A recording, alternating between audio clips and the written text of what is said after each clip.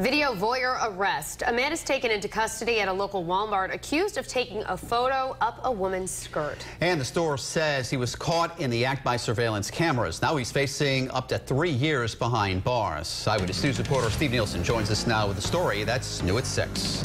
Well, guys, we've covered several cases of alleged upskirting over the last year, but in this case, police made the arrest thanks to alert security guards. Inside the store, behind the sliding glass doors of this Walmart on Bald Hill Road, a man was the latest arrest for upskirting.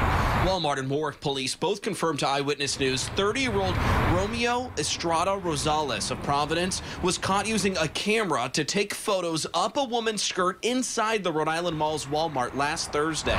Walmart says they busted the man when security officers saw him on surveillance cameras taking the photo of the victim.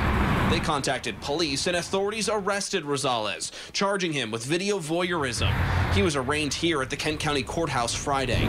Upskirting made national headlines last year after Massachusetts courts found a man taking photos up the skirts of a subway passenger in Boston was not breaking the law. In response, in just 2 days, act quickly and forcefully. Former Governor Deval Patrick signed a new state law making that illegal.